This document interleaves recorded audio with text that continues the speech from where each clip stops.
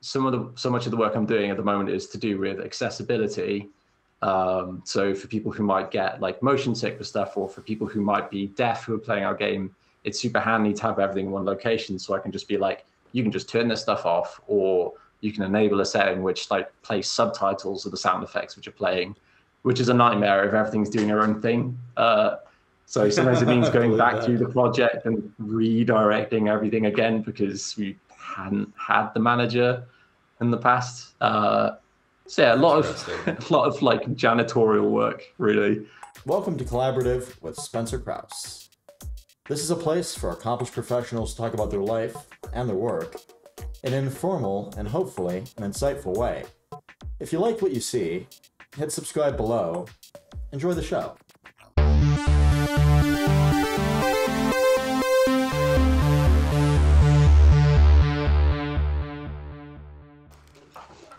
Welcome to the Collaborative Podcast. I'm your host, Spencer Krause. Our guest today is Steve Sparks, not Steve Sparkles.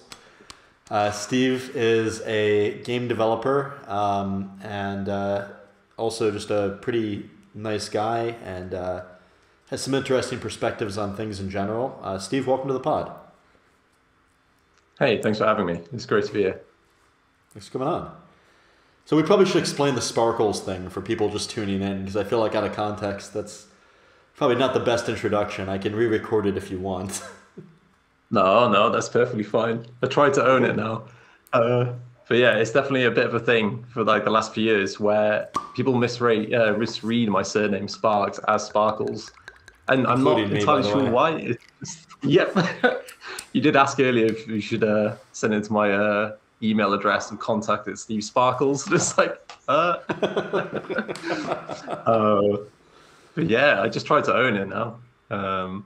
Because it's it's very memorable for a name. So maybe that helps with industry networking and all that. Yeah, no, it makes sense to me. And it's one of those things, like I was telling you, like when we were off camera, about there's that WTF YouTube troupe and they do social experiments. And there's one where this like large black guy is asking people if they want to see his big black clock, like the thing that tells time. But he's asking everybody this on the street, and people are like, "Oh, get away from me, mister!" Like, because obviously they think he means something else. So I don't know. I think if a word is one letter off from a word that you know, the tendency is to assume that person typed their own name wrong. So I feel like an ass. I've definitely played into it though, because even my current job at Bonsai Collective, when they did a welcome to the team post on their website, they misspelled it there, and I was just like, I'm just going to leave it, like why not? So did you not say anything to anyone? I did bring it up, and then they were like, well, do you want us to change it? And I was like, you know what? No, leave it. Why not? I'm just going to have to own it, or for the rest of my life, I'm going to be fighting it. Like, every time someone brings it up, have to correct them. Oh, actually, it's just Sparks. It's a 7th century Nordic name, if you didn't know. Like, doesn't matter. That's awesome. It actually, so it means like sparks, as in like a bright spark, someone who's clever, but it was given to idiots as a joke, which is just great. Are you serious? Yeah. My name means idiot as an insult. That's hilarious. That's like the way we call people, you're a cretin. If it's your friend, that's not actually a cretin. For sure. I'm a Viking idiot. That's how that name comes about. It's badass. Yeah, but I mean, clearly you're not an idiot. So we met in Brussels a few days ago, just kind of hanging out. And immediately it came to light we're both engineers, and so we kind of bonded over that. And I was interested because you'd mentioned you made the transition from being more of an artist to like an actual programmer that does linear algebra and other kinds of math that are beyond my comprehension. And so I was kind of interested to hear about that and how you made that transition and kind of what it takes to code games and, I don't know, dig into that a little more. Sure thing. So like, as you were saying, I started off as a sound artist, which is different from a sound designer who would make sound effects for film and different media. For me, it was games. And it's different to a composer sound. I don't even know if I should go into it, but I went to a uni course for sound arts where they hammered into us that you cannot ever make anything musical. Like, you are not allowed to use musical theory. You can learn it, only to not do it, which sounds super jazzy and cool, but it was very, very pretentious, to be quite honest. And the whole reason I did that course was because I wanted to do like music and sound effects for games. But I ended up kind of teaching myself how to do that stuff. And then they told you your dream was dead, and so pretty much. They were like, "Oh, it's such a sellout thing to do like music for games." It's just like, "All right, well, I'm a sellout then. See you." And I never actually finished that course. I didn't get an undergrad because I just didn't finish that course. The last submission, I was just like, I don't want to do this. I got better things to do. That's actually so it wasn't even a dropout. I just failed it. When I was doing my undergrad in computer science, I remember they were all telling us, getting us ready for careers as programmers. And no disrespect, but I really didn't want to be a programmer. And so I just felt like, a lot of it was like, you're not going to be able to make creative decisions. Your job is to kind of keep your head down. And for undergrad, I probably shouldn't say I didn't go to the best university because people can look up what it was. I don't want to talk crap, but it wasn't like a top tier, like amazing, like, best in the world school. And so I remember I just spent a lot of my time like sketching in the margins of my notebooks, like electrical schematics, and every free moment I got, I would try to work on robotics projects, and that's what I was really passionate about. And so it sounds almost kind of similar, you're just like I don't feel like I belong there. Yeah. I did a similar thing to you, I think, where towards the end of whilst I was at university, and then like the year or so afterwards, I got much more into actually implementing the sounds that I was making within the game engine, which then led me to start learning how to code things and to work with like libraries based off of what the engine was using. And it kind of clicked a little bit more. There's a lot of people who make really, really good music and sounds. So it felt a lot better to kind of start doing work which I could really easily see what I was contributing to the project. And then it kind of just went from there, really. I would end up working with friends on their projects who would just be like, oh, hey, yeah, we need someone who can program a game. Also, it's multiplayer and online. I was just like, okay, yeah, I'll do it. So you had to learn networking, like race conditions. Yeah. Jeez. What was the first game you worked on? Like a multiplayer? Sorry, I didn't mean to cut you off there. No, sorry. Yeah, it's just a bit of a delay, I guess. I'm doing the same to you, so don't worry, we'll wind each other over that.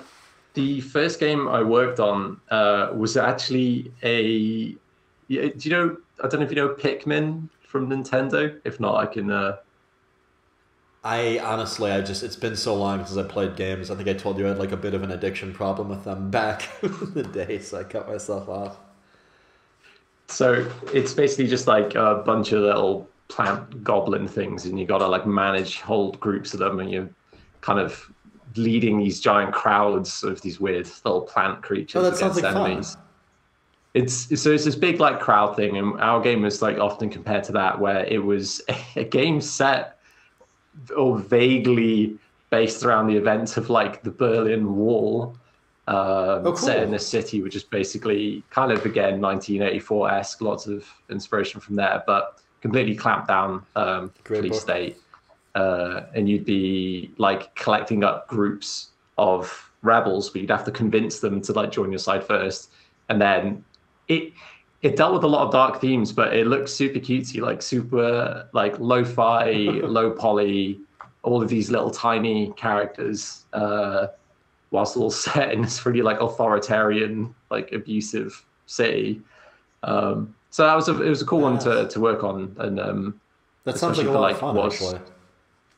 Yeah, for what was essentially a student project like that, I think we kind of got the balance right with that stuff, and that we kept it as simple as we could, so people could just get the idea from like even just seeing it, not having to play it. And that really helps when you're making games, is like not to make it too complex if you're doing new stuff. Yeah, that was the first thing I worked on. That's cool. That sounds, and then you'd be able to get that working multiplayer. Mm. And so that wasn't a multiplayer one. That was one where I was still Got it. working more Okay. as a composer, kind of composer of sounds. It was after that when I was looking for more work to do that some people I'd met at a competition which we'd taken part in with the Berlin Wall game. It's called the Wall Shall Stand as well. If anyone wants to Nice. look for it, I guess. The wall shall stand. Um, A website you got for it, or Oh my God, this is like a student project kind of thing. So you'll find it, fair and enough. there's a I believe there's a playable build of it online you can download. Nice. But it's just That years doesn't always back now. exist with student projects. Yeah. Usually, you're lucky if there's even a GitHub. uh, yeah. Yeah, it is cool that you can actually like grab a hold of that thing.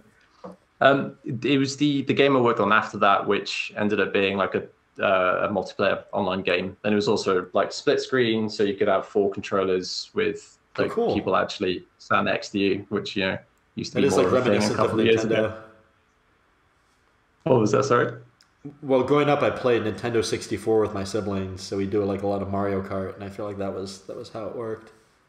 It's super important, honestly. Like actually being able to play with someone else, like in the same room, is completely different to just being online.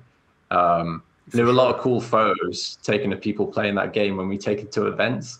If ever there was a photographer around afterwards, we'd just be like combing through all of their gallery and just choosing all the ones of like, oh, look, these people are actually having a good time.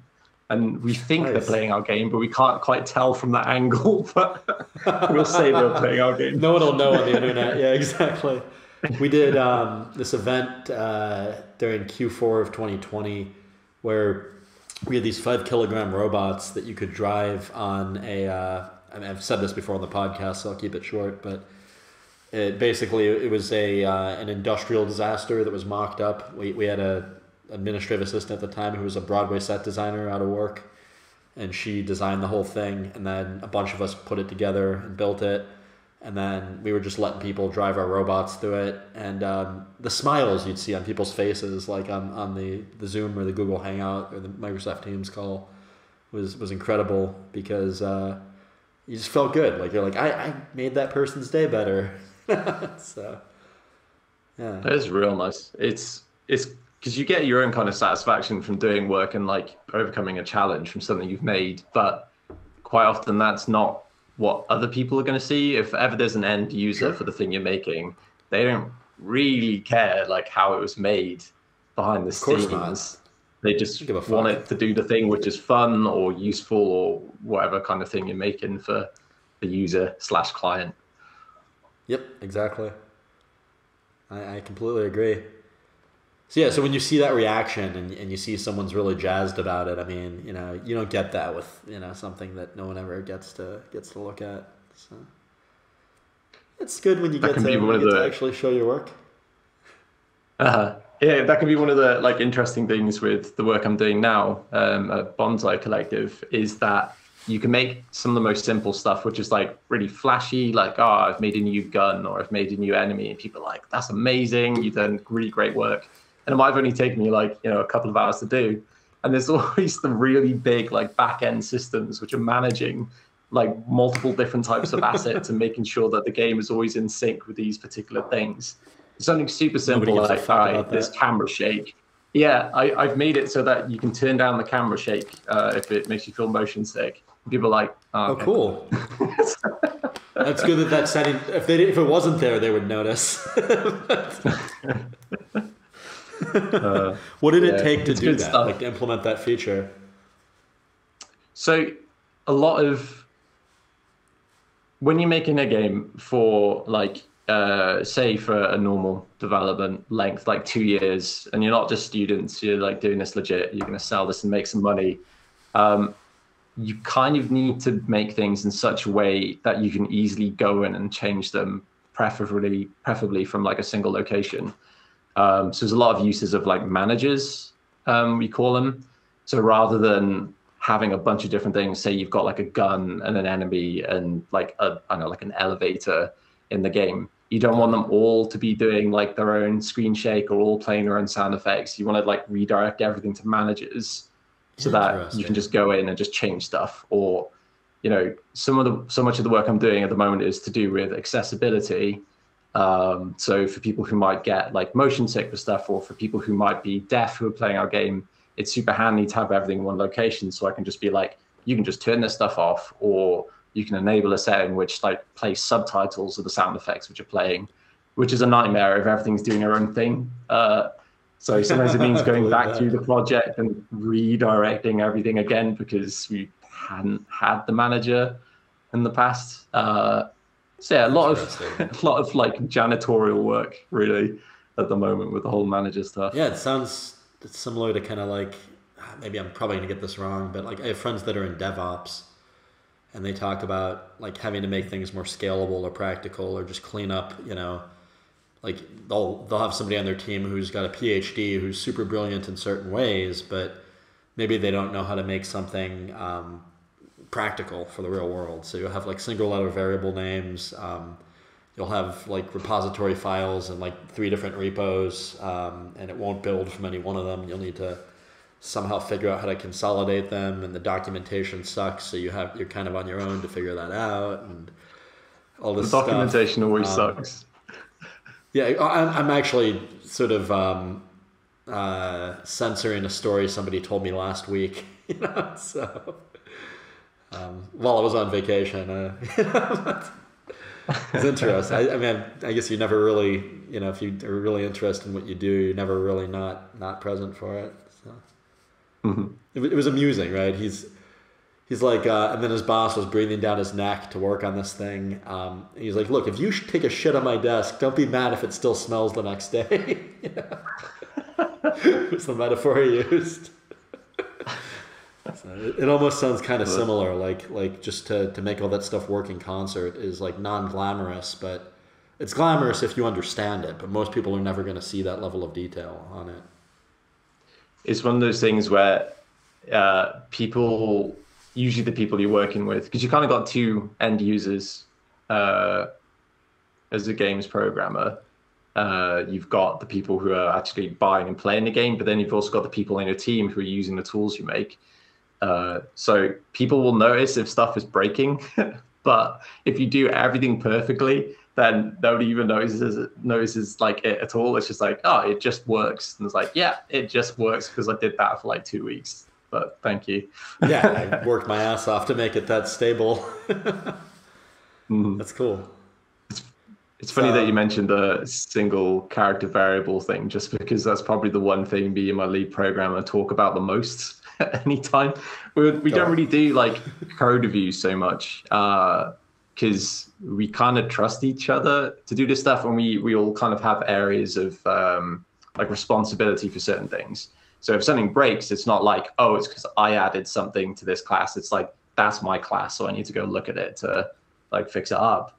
But the one thing we Nice. do talk about all the time is just like, should this like variable be like set checkpoint with checkpoint or just set checkpoint? Because the other one takes like numbers, this one takes a reference to the checkpoint, and then it's so pedantic, and we all know that. And that's why we start the conversation with like, Sure. this is a bit pedantic, but it's going to be a half-hour long discussion of like word play, basically. But I I think feel it's like if just you so we don't can have take a that break during the discussion, day. okay. I know we've had those discussions in software projects, and I'll, full disclosure, I'm mainly a hardware guy, but I've managed software projects recently, and at least with defining interfaces seems to be the most important thing, but then also just defining standards within a team.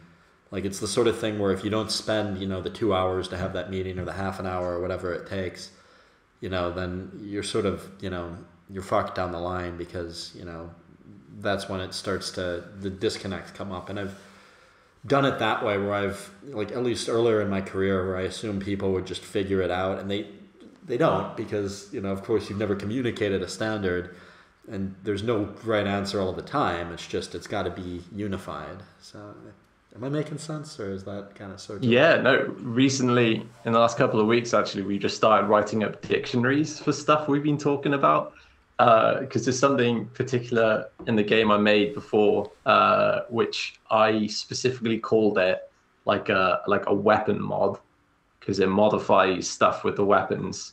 And then I hear that other people just call them mods, and they're like, all right, so we can just chuck a mod on this player character, or we can chuck a mod on this other random thing which isn't a weapon. I'd be like, I'm calling it a weapon mod for a reason. So we went through literally everything in the game and just wrote up this massive dictionary of things, because sometimes you end up calling stuff different things, or we're not quite sure exactly what the difference between like different stuff is. And it's super dry stuff, but it's super. Did you start with like variables, or like how do you go about writing that dictionary? Mostly it's kind of like design led, I guess, because sometimes we'll be talking about things which don't exist in any form at all in the project. It might be the kind of thing of like, all right, when an enemy is going to shoot that gun, they probably shouldn't just shoot it straight away. They should have some kind of like animation going on, which makes it look like they're picking up the weapon, or they're about to like reload it before they shoot or something. Oh, cool. So then it's like, okay, so what do we call that period of time? Do we call it like a telegraph? Do we call it like a warm-up? And if people are using different words, that's when we start to get confused about what does and doesn't exist. So then you write a dictionary, and then you forget to check the dictionary, and then of course. I was gonna ask where you keep it, because that always happens on our teams. Is like, if we used to keep like maybe like Google Slides decks of like, in some cases they get up to like over 100 slides of like different systems engineering diagrams and glossaries. Like, where do you keep your dictionary so it's easier to access? And we've been using Confluence with, I think it's Atlassian to make it, but it's just nice project, I believe. Yeah, it's pretty snazzy. They keep reinventing the wheel with their own stuff. It feels like they'll like update it every few years, and then it's like, oh yeah, we haven't got the old features into this new version yet. Like, okay, thanks. But it's nice being able to just like link a bunch of different stuff. The Jira. We're using Jira as well. Similar thing. It cracks me up with Jira, because like they keep changing stuff, but they don't roll out the changes to all users at once. So we'll all be sharing our screens of our own task tracking stuff, and it's like, why do you have like arrows on your thing where if I've got like lines, what do these mean? Like my symbols keep changing. Like what? So you never know like what's high priority and what isn't, because they just keep changing what the bloody icons are.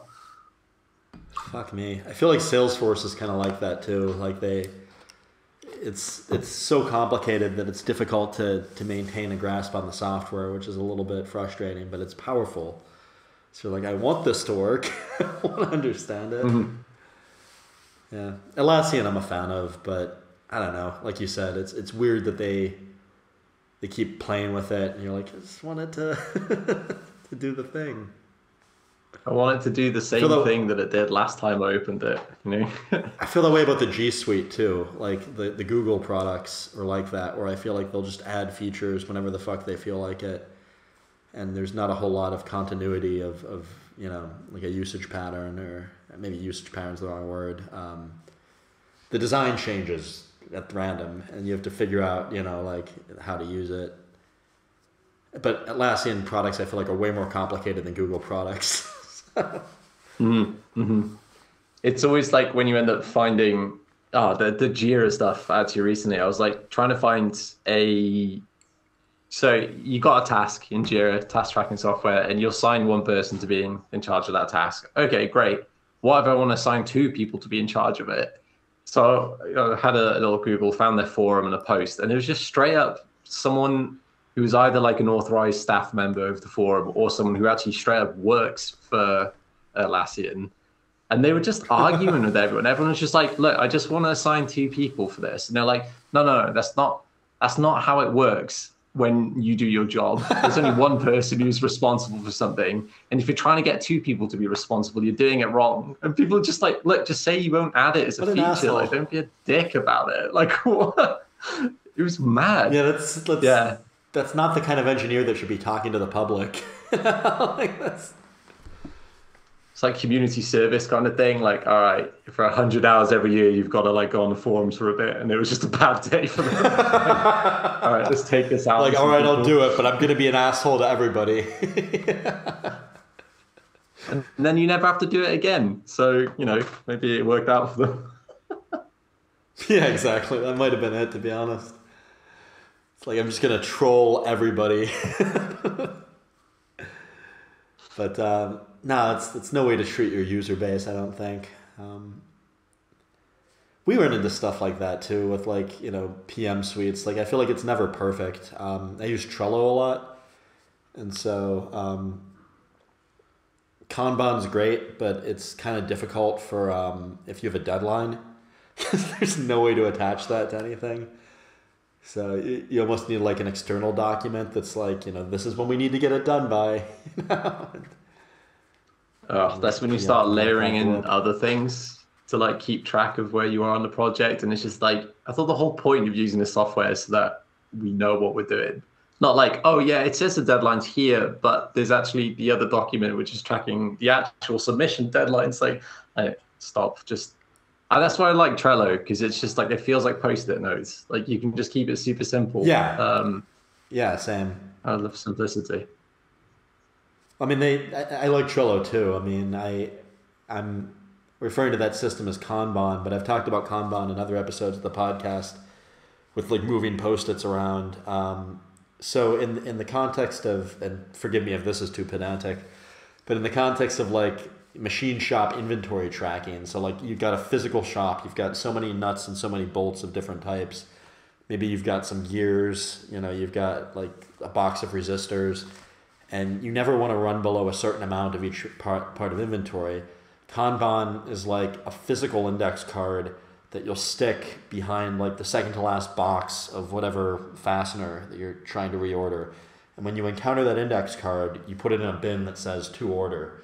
And then, like every week, your purchasing manager goes through and grabs all the shit out of that bin. And in our case, they scan it with a barcode reader and it places the order. But you could just even like write down a URL or like, a part number and then type it in, and, it would be pretty much the same thing. And so I like that because of the simplicity. I mean, it's physical, it's all there. Trello also calls their system Kanban. So it's because you're moving these things around. So I don't know.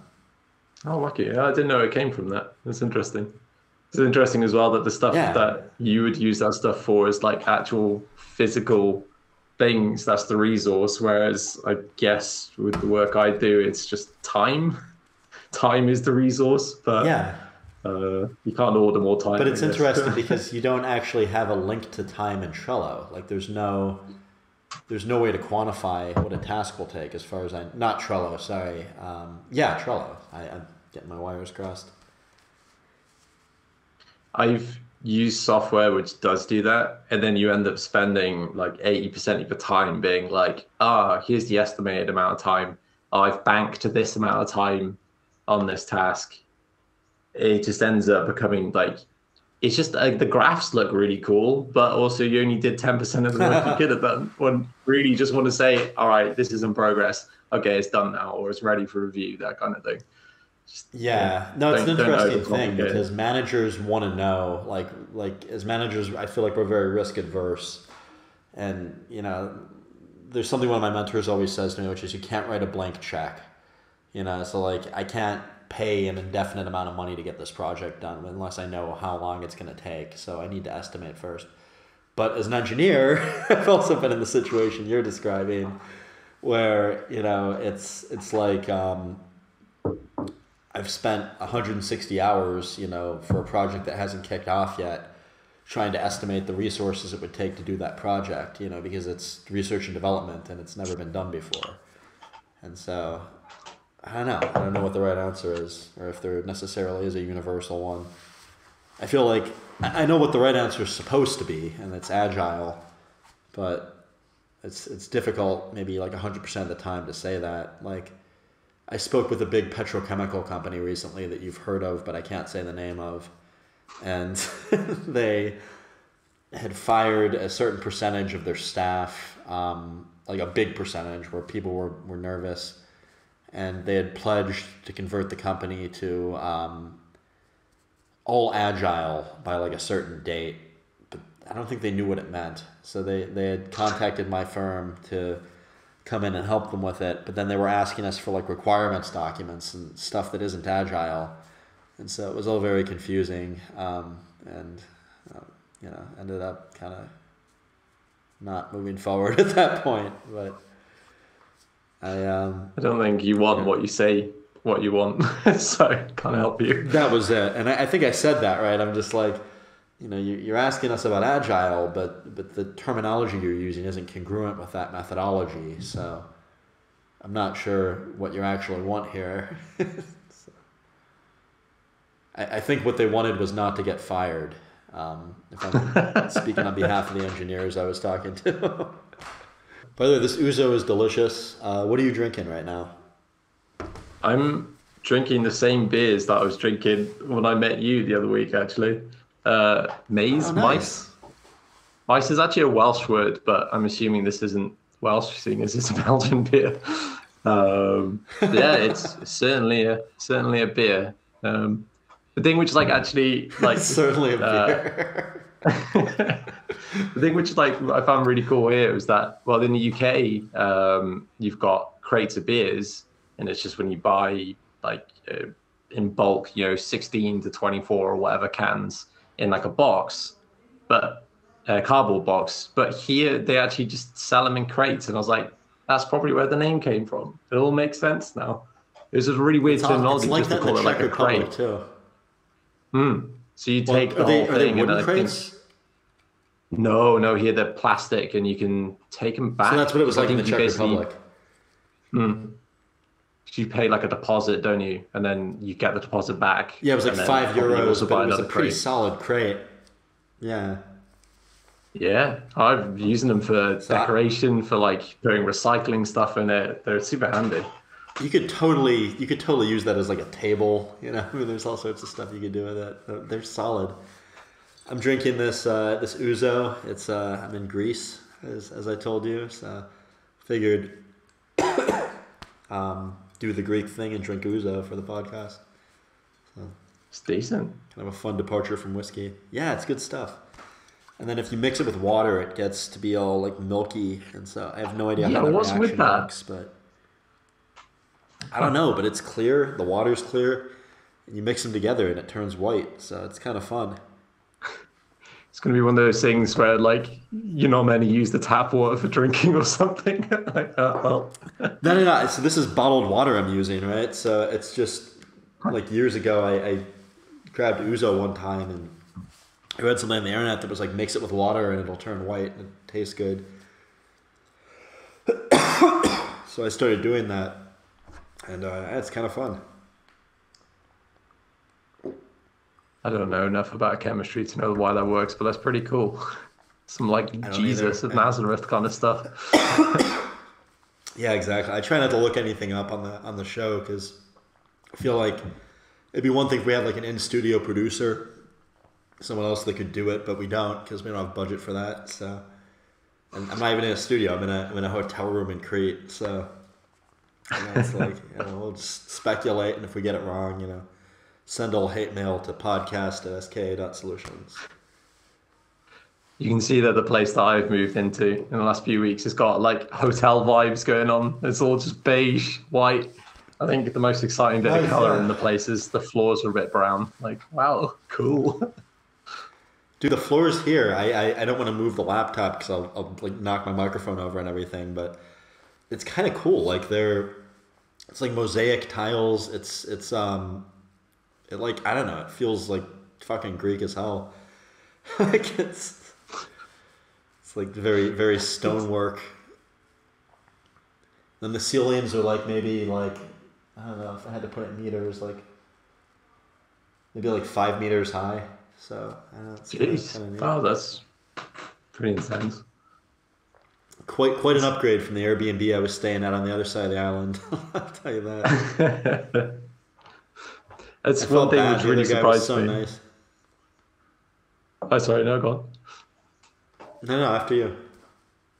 I was going to say real quick that when I was looking around for different flats, different apartments to rent in Belgium, one thing which was the biggest culture shock is that they have so many chairs in every room.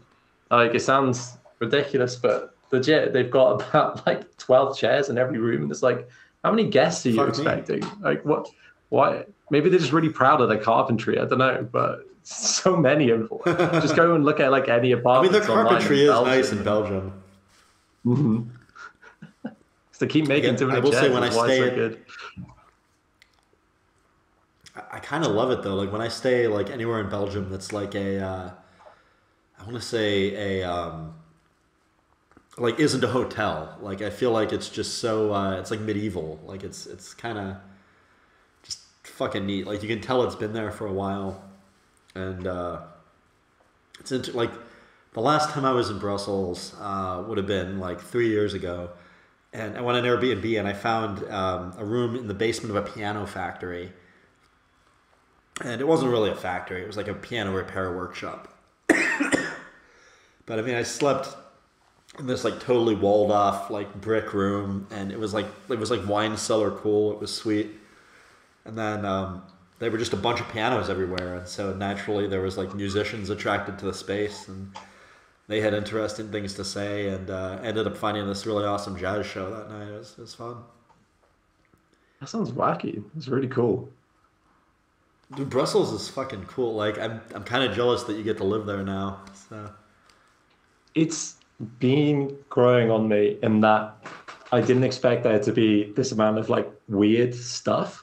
Because the fact that like when we met up like last week, we ended up going to a ska gig at a crossbow museum. Like, yeah, exactly. You plan for that kind of stuff, you know? And it's just like, all right, yeah, let's go to it. Dude, I thought it was a fucking typo when they said ska. It was like jazz/ska. I was like, they can't possibly mean the ska that I'm familiar with. You know? And then it was a full-on ska concert. I don't know if we can get the band's info in here. It was purpleized. I mean, I don't know if people would even care about it that watch this podcast, but so if you like, you know, white people music from the 90s, you should check this out. It's very good. Such a weird event as well, just because a lot of the people like working there were all of these guys in like their 80s, it seemed like, who were like, yeah, here is my entire like career of crossbow, like competitive crossbow shooting, and just everyone's just decked out with all these badges. And like it felt like a weirder version of like a gun club in America. Like there are these groups where like old American guys go to like shoot guns together and like smoke a cigar maybe, and it felt like the Belgian equivalent of that is how it felt to me. Crossbows. Like, I mean, like one guy was like, he's like, you know, 20 meter, you know, he's like 20 meters, you know, shoot like these crossbows. He was like so proud of like the fact that he could hold a crossbow grouping at 20 meters, you know. It was like, which is very similar to how like guys that are into guns in America act about like their target accuracy. So, and just in the meantime, we're all just drinking and dancing to ska as well while they're trying to talk about this stuff. On a range. So surreal. On a range. we were, so the dance floor, for those that are listening that know anything about weaponry, was downrange on a firing range. It was disused. Nobody was firing crossbows while we were dancing, but it still didn't feel safe. It was fun. I still danced. I had fun. And that was enjoyable. That was a really good night. I had a great time. And got to be back in bed by 2 a.m. as well. So I can't remember if I was so lucky. I met this woman from Ireland that was really interesting. She kept, I think she'd had quite a few drinks. She kept breaking into Irish, which obviously I don't speak. But she was so friendly. She was like, you know, like, I'm sorry, I just had a few drinks, you know. I guess there's like a big movement to bring back that language. And she explained some of the history to me, which was like, you know, kids being put in irons for speaking their own language by the British and shit. So I'm like, oh, that's fucked up, you know. Sorry to hear that. Yeah, I'm Welsh, and like the same thing happens with Welsh as well. And they're a little bit more successful with stamping that stuff out. Shitty. Yeah. But I thought the kingdom was united. No, yeah. Absolutely. That's, it's like with anything else. If you have to say you're cool or you're funny, you're not that. It's for other people to call you the United Kingdom. You can't call yourself United. It doesn't work like that. United States of America. Yeah, no, I I'm was with you looking on that. recently. I saw recently that there was a bill which was rejected before it got through the Senate. But at one point in the 20th century, there was a vote on whether the USA should be renamed to United States of Earth. Wait, actually? Yeah, it never got. I can't remember which way. It's That like was a good you got the idea. Senate and Congress. I can't remember which one's which. I But get it confused just by that stuff too, if I'm being honest. basically just like dead on But arrival. Like who the fuck? Why would they want to do that? Like that just seems so silly. Like that's you talk about Orwellian. I mean, I guess the British Empire is like a pretty key example of that too. Just taking over other places, their whole existence until World War II, and then they kind of lost a lot of property. Yeah. So this is interesting stuff to me because I don't know a whole lot about it. I don't have the same proximity you do. So we can change the topic. I'm just interested. No, you can talk about it, absolutely. Yeah. If you've got any questions about the So when was Wales absorbed into the British Empire? I guess like we were probably the first to. Well, it's one of those things where, like, I think on some legal technicality, I don't think Wales is actually its own country. I think it's technically a principality, which is like, that's weird. Okay, like to like tell other people like, oh, hey, I'm from the country of Wales, and to have them say, well, it's not actually a country. It's like, okay, like thanks. But that was like you're going back to like the 1100s. And after that, like because Wales wasn't really like its own fully united country. It was like a lot of different like petty kings who owned the different areas of Wales. Which probably made it easier to conquer. Well, there was this guy who basically almost like united everything, and then the English just like assassinated him essentially.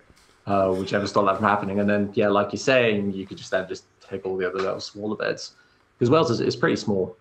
We've got more sheep than people. So, it's been so long that we've been part of England that Wales is never referred to as its own country. And the only time I've ever seen Wales actually do stuff by itself, like make its own decisions, has actually been through the coronavirus pandemic, where we all make different rules on whether people should wear masks, what are the different restrictions and all that. And that's been the biggest shit show in the UK, like since Brexit. Is that just every country has just like done stuff differently? No. What else have you worked on now that we've gone all over the map? Yeah, so I think one thing, because you mentioned, do you want me to talk about math stuff? Or math stuff? Yeah, actually, because this is one of the things you and I talked about when we first met was, robotics versus game design. And, you seem to think robotics was somehow like this lofty thing. And I'm like, actually, the game developers are some of the best roboticists that exist because you guys understand, linear algebra and spatial, mathematics and just basically ways to parse the physical world, that are critical to making robots work. Now, I would say Rookie, there's some discrepancies. So you mentioned like being able to manipulate gravity is something you could do to make a game run smoother. You can't do that in real life. But yeah, I'd be interested to kind of get into that more. Like what's some of the math you need to do your job? So I was having a bit of a think of this after you mentioned it last week in person, and it's interesting that we're almost like approaching stuff from different directions, and that in robotics or any kind of engineering, you're given the set of rules that you've got to abide by, and that can be like, gravity is real. electricity is a thing. This box I got on the floor weighs 5 kilos. You can't change that.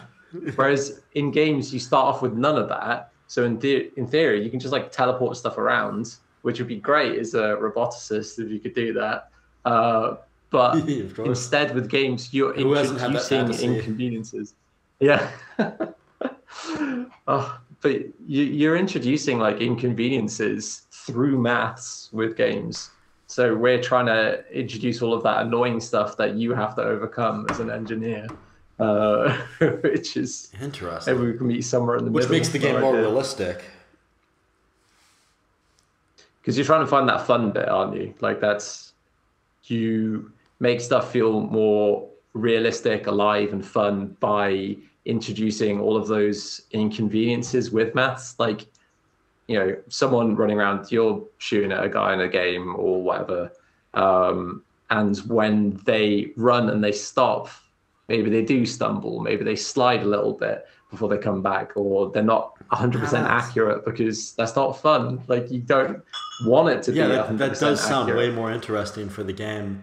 That also sounds really confusing to try to fabricate. Like, I would imagine it takes a lot of work to make irregularity, you know, part of a fake reality. Because there's got to be rules to it as well. Like, we've got some enemies in the game which are working on at the moment with bonsai, which are like essentially turrets. And if they shoot where you're at, you can just run sideways and they'll never hit you. So it's like, okay, maybe they need to be a little bit predictive, where if you're moving in a direction, they'll try and shoot towards there. But you also can't have it be 100% accurate, because then it just seems super unfair. So you're just like fudging a lot of like random numbers at times, and just like fudging things, making stuff a little bit mushy and not as efficient as it could be. So yeah, it's because it's super easy to make something in games which is like omnipotent, or can just be like omnipresent everywhere at once.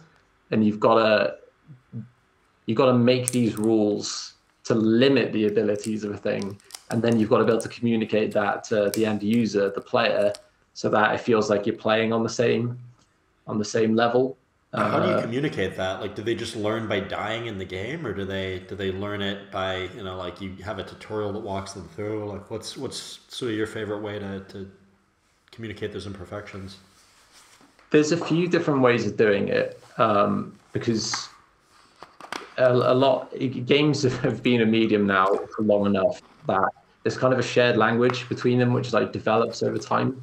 So sometimes in some games you can actually get away with just reusing like a mechanic, like a system from a previous game, which is a really popular genre of games. You can do the same thing and you don't always need to communicate it. But then, yeah, perhaps like someone who hasn't played a lot of games recently, I've found that it's better to get people to learn through trial and error, rather than just stopping the whole thing and being like, hey, read this document, here's what's going on, because you don't really quite take it in that way. Well, I think you could have like a voiceover, like, hey, these guys are pretty bad at, you know, aiming because of this, or, you know, like some excuse, you know, that fits the storyline. But I think you're right. Like, I think if you learn through trial and error, I mean, that's probably less work to build and also more effective and fun for the user. The game I was playing last night, which basically, because their game just got released, House of Ashes, it's like an interactive cinema experience. Interesting. And it's got a horror theme, so it's exactly like one of those things when you're watching a horror film and you're shouting at the screen like, don't go there, don't go there. It's that with this, because there's a bunch of us watching two of us play, you can actually shout at the characters not to do that thing. So and cool. I was a bit of a dumbass with that, because the game gives you a lot of opportunities to like mess up at the beginning. But if you just keep doing the thing wrong, then eventually like characters will die. Like, you will go down routes of the story you didn't want to. And there was this whole story going on where there was like this affair between the two characters who me and my friend are playing as. And all the meantime, we're trying to like fight off these vampire monsters. And And I think I got a couple of characters killed just by missing like button prompts. And I'm sure because I didn't wear my wedding ring, my husband was annoyed with me, so he didn't save me. Like, it's Wait, you can do that? You can choose to like remove your wedding ring in the context of the game? right at the beginning. Like it starts off with like because stuff is happening like at the same time. So sometimes you're playing as characters in the same scene, sometimes it's like simultaneous. So we didn't know what each other were doing, but you could kind of hear from the audience who were watching us like what was happening. And I was just like, oh, wait, were you guys like in separate rooms? Like, how does that fucking work? yeah. So we streamed it through Discord. So everything we were both just playing it online, and we could both stream it. And people could, I think you could switch between it, or you could stream both. But then you got to mute the audio for one because otherwise you're hearing the audio from the other one. So it was funny to work that stuff out. And then away too much, and then it's not as fun. Yeah. Well, we kept giving spoilers to each other about stuff. Like we'd both see this one character die, and then later on, like one of us would just be like, "Oh my god, Rachel's still alive," and then like, "Oh, fucking spoilers!" Like, while like somewhere else, just like dealing with the affair stuff, like completely unrelated. It's funny. Yeah, it was a fun experience. I did enjoy that a lot. And it's like that 5 hours. Enjoyable. That sounds like quite a storyline. 5 hours is not that much. Yeah. I mean, when I used to, like, I told you I just had issues with playing games too much sometimes, but I would play like an Age of Empires game that would go like 2 days. And you, of course, you can never beat that game, so you just keep playing and playing and playing. Like, actually, I will be honest, I did play the South Park game recently. I think it was The Stick of Truth. Which is an old game, but like, I don't play games that often, so I'll play like one that looks interesting from, the last 20 years. If I find out about it every now and then. And so that one was fun because I like South Park, and it was like, a 10-hour South Park episode. So I had a lot of fun. I was like, this is a cool story. I know it's got a finite end, so I'm not going to just get addicted and not do my job. Let's just play this.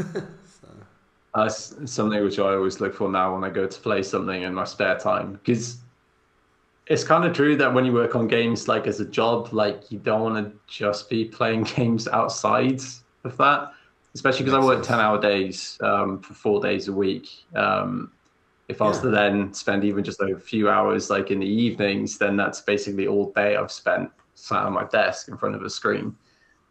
So I do appreciate games where it's 12 hours, it's 20 hours. You could, in theory, smash it out on the weekends and still have time to actually go outside and remember that there's a real world.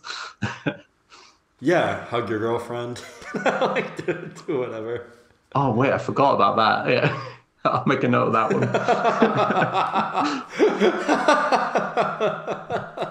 It's fucking hilarious. But it's like I don't know. I mean, that's I like that. Like, I mean, I think games like that to me seem like almost like just a long movie. It's like where it's more immersive. Like that strikes me as quite enjoyable. They're good. It's called the Dark Pictures Anthology, I think, and this is like the third game which has been released in the series. And they very much like lean into the whole like, oh, this is pretty much like an interactive movie kind of thing. And they do a lot of like motion capture work with it. So I think one of the characters in this one was played by an actor from like High School Musical. Cool. Which is, and they usually, for all of them, there's at least a couple of actors which you recognize, and then they just like digitize their face and stuff. Did you see? And it cracked me up. I'm sorry. I was gonna say, did you see Bandersnatch on Netflix? Yes, that was So it's kind of like the same thing with that, because that's actually using video, but same thing of that. Like you've got the different paths, and you're making usually like one or two choices at a time. I really enjoyed that. That was good. Yeah, I really did too. I actually played it through a few times and did like different decision paths just to see what would happen.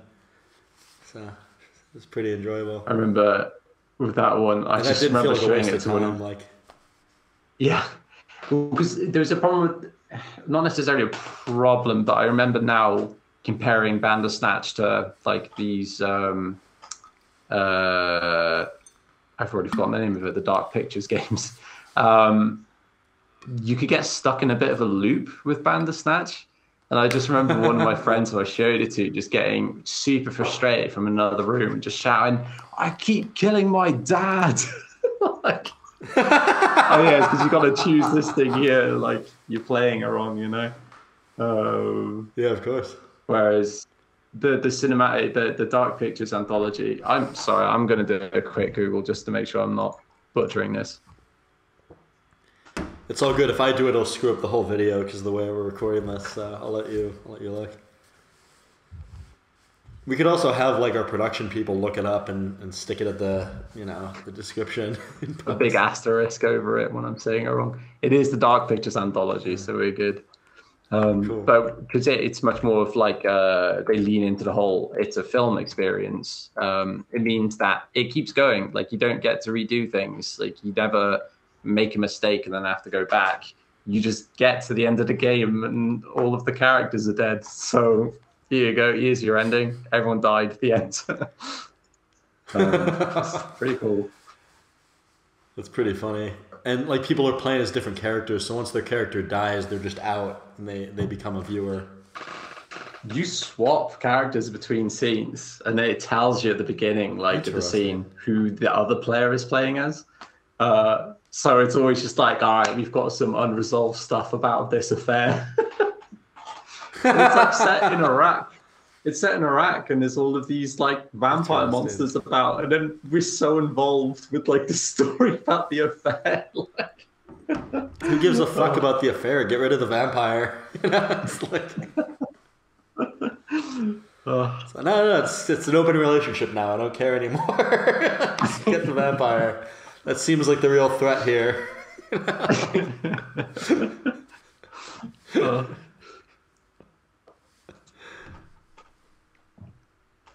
That sounds like fun though, honestly. Like I think I would enjoy that.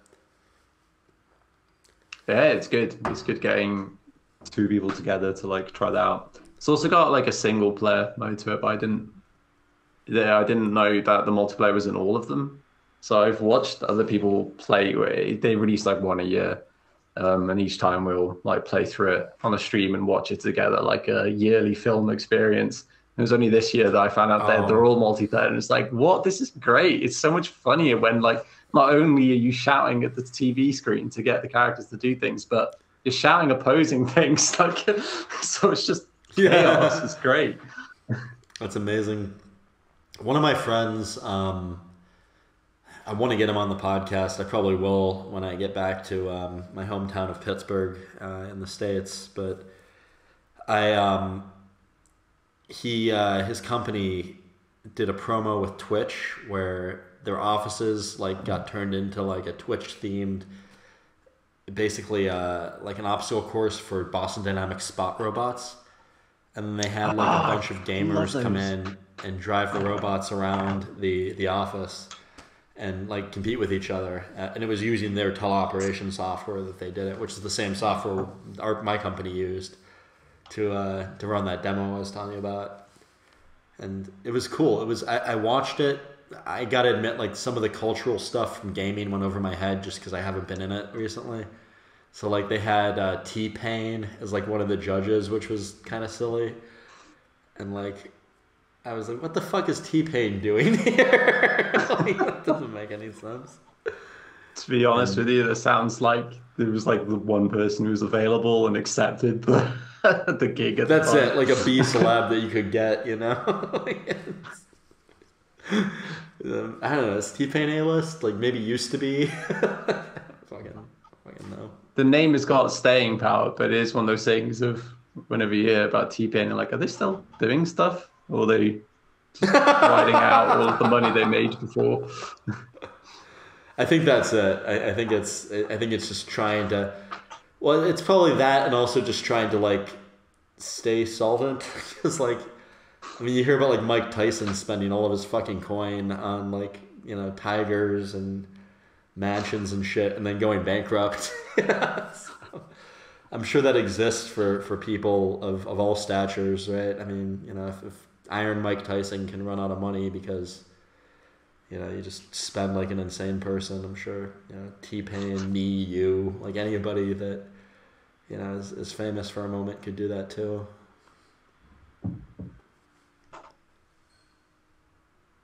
By the way, big Mike Tyson fan. I probably should have prefaced with that's like one of my favorite humans alive. Do you try and bring up Mike Tyson at least once every podcast episode? This is the first time I brought up Mike Tyson in a podcast episode. But I did watch a Mike Tyson fight.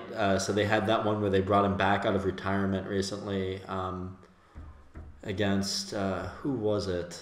I think Roy Jones, I think. I could be wrong. But I paid $50 for like a virtual event, which seemed like a silly amount of money. And me and my coworker Oliver watched it while we were working on that obstacle course. There's like a 50-inch TV in that office that's like right on top of the course.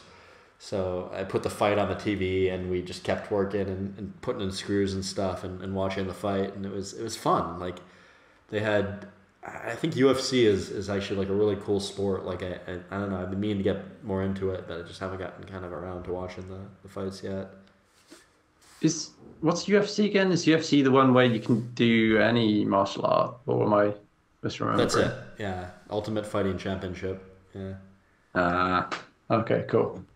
That's like an actual fighting game. Like, that's usually what fighting games are. Exactly. It's like you've got is the kung fu guy, is the guy who does capoeira, So to see that in real life, I'm like, wow, cool. It's badass. Yeah, it's super. Like it was super engaging, and like the fact that like the commentators like clearly had fighting backgrounds themselves. It kind of reminded me of. So I've done a little bit of BattleBots like extracurricularly. And so it kind of reminded me a little bit of that, which, I mean, like when you go to a BattleBots event, usually the person commentating on the fight has done some BattleBots themselves, so they understand the engineering and the physics, and therefore they can say more interesting things and like speculate on what the players' designs are actually doing. And in UFC, it seems similar. Like the commentators like had fought themselves. Like even Snoop Dogg was a commentator, and Snoop had apparently been a boxer back in the day, and I looked up a bunch of Snoop Dogg's fights, and they're on YouTube. You can find them. Crazy. So, Snoop had some hilarious comments about like uncles like fighting at a barbecue, like, making fun of like the fighters, and it was so much fun. Like I mean, I that's one I think I'd get into. And if I had more discipline and free time, actually, it'd be fun to get into the sport and fight a bit. But I don't know. I don't want to get killed. That's been. It's been one of the strange things that I've seen, kind of rolling off the back of this. That games streaming and games commentary on like competitive multiplayer games. I swear, in like the last 5 years, it's developed massively to the point where, similarly, how you might watch like a BattleBots thing or like actual like fighting tournament, or perhaps like football or another kind of sport like that, you don't understand all of the terminology the first time you watch one of those games. You've got to actually like learn the language they're speaking, and that's kind of where games is at now. Like I don't watch competitive games online. I don't, it doesn't really interest me, and I don't have the time. What does interest me is that we've got to the point where people can have different terminology for stuff like, this player did this, they pre-fired where they expected another player to be as they turned a corner, rather than waiting to see them and shoot kind of thing. It's like, okay, so we've got this like terminology for pre-fire. And then all of these other different terminologies, like all these different terms keep coming up out of what players are doing. It's not even something which you don't give out a dictionary of different terms when people play a game. Like it's the people, it's not the developers of the game who create these terms, it's the people playing them who come up with them. And there's enough of these competitions being streamed that it does actually allow for this really high level commentary. And it blows my mind. I find it super interesting just because it's able to exist with what was originally just people goofing around, like in a lunch break or whatever, shooting each other.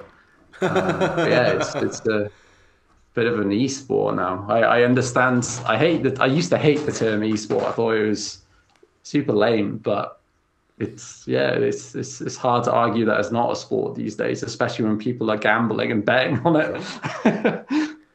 Yeah, absolutely. No, I'm with you on that. And I mean, for me, seeing the Boston Dynamics event was like kind of my first foray into that. But it was pretty clear, like there was real money that was being spent on production for this event. I mean, like at least like $100,000, probably more than that. And so it's just like, all right, well, it's a serious event. Like, I have a pretty good relationship with Twitch at the moment, just because I've never spent any money on any of their services, and they bought me dinner once because I snuck into an event a few years ago, which was like a Twitch streaming like dinner, and I just showed up and they were like, "Are you here for the event?" Yes. All right, take a seat and order stuff off the menu. Like, great, thank you, Twitch. That's awesome. Elon Musk bought me dinner a few years ago. Decent. Well, I mean, it wasn't actually Elon. So I went to a SpaceX recruiting event and I kind of gate crashed. And I ended up drinking probably like $300 or $400 worth of whiskey at that event. Things I would never order with my own money, like Macallan 20. The strangest event that I've been to where there's been like free alcohol and food was an event which was sponsored by Shutterstock, which is really peculiar. It was a games event for games people. So Shutterstock are like royalty-free pictures. So whenever you see like the groups of like the happy family TM, or like people doing business, lots of people in suits shaking hands, like I've never once paid for your stuff. In fact, I've deliberately downloaded like an AI plugin which removes your watermarks, and yet here you are like buying me some beer. Like, sure.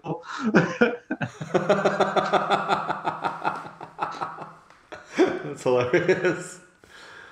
Yeah. I mean, SpaceX was interesting because that was before I became an intern there. And I had this idea that I wasn't good enough to work for them. Like I wasn't talented enough or skilled enough. And so I ended up going to this recruiting event just kind of as a troll, just trying to fuck around and see if I could get free stuff, which I think is why I rang up such an expensive tab. But at the end, I mean, they were like, "You should work for us." I was like, "All right, I guess I will." So maybe they based it entirely off the quality of the whiskey you chose. Like, hey, this guy can be trusted. He drinks some pretty fancy whiskey.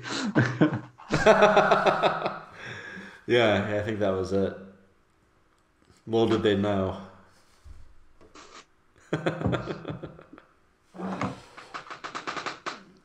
But yeah, no, it was fun. Interesting place to work too. I was kind of sad I didn't get to go to a launch party because that was they were meant to be like very big parties. One of the guys from shipping and receiving was a friend of mine, Miguel, and he was telling me about just like things I won't repeat that went on at those parties that were pretty debaucherous. But no, I mean, I remember, it was interesting. It was rewarding. I mean, you get to work on some of the most advanced things in the world. I mean, that was definitely fun. I wouldn't not do it again. Decent. Glad to have it on the resume. When you say launch party, we have launch parties in the games industry. I know that's the thing, because you actually like launch a rocket, whereas in games you're talking about just letting people download your game because it's launched. Probably the same level of debauchery as well, unfortunately. I would imagine, yeah. That's awesome. Well, that sounds like fun then. I'm glad that games has that. Debauchery, I think, is important to living a good life, I mean. I hope debauchery is not Yeah, dead. it depends. It depends on the level of inclusivity of the debauchery, I guess. If Can you everyone's elaborate allowed on to that? just speak. Oh yeah, of Uh, course. I mean, uh, I'm with you on that. Probably not, because I shouldn't go on record for some of the stuff I've seen with certain things. But there's Well, I definitely mean, don't been. say that, but I mean, when you say the level of inclusivity, like, what do you mean by that? Oh, sure.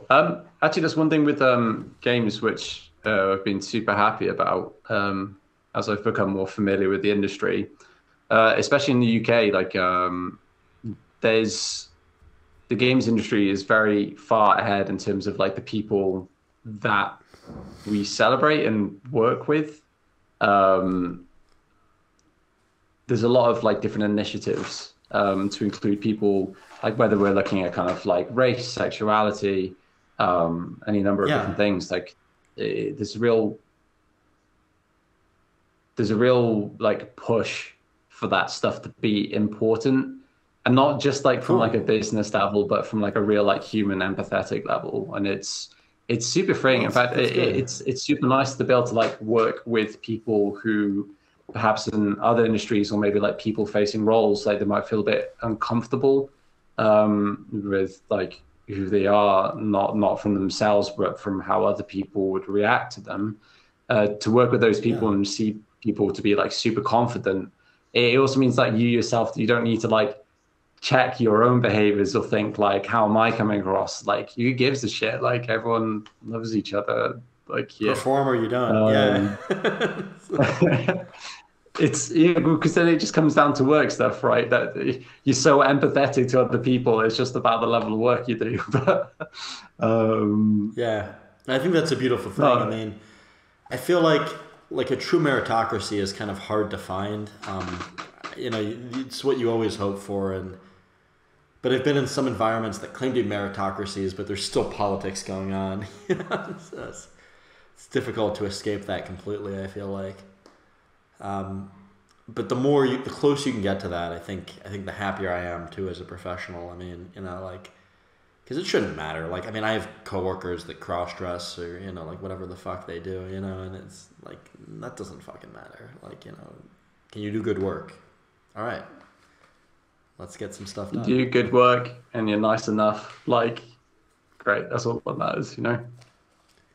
Yeah, But yeah, it's there's definitely like it's nice to like sometimes like it depending on how it's done. It's nice to like highlight these things and celebrate them as well. Like I feel especially like a bonsai collective, like we do a really good job making sure that everyone isn't just accepted, but also we make a big deal about like the differences like between people because it makes us all like unique.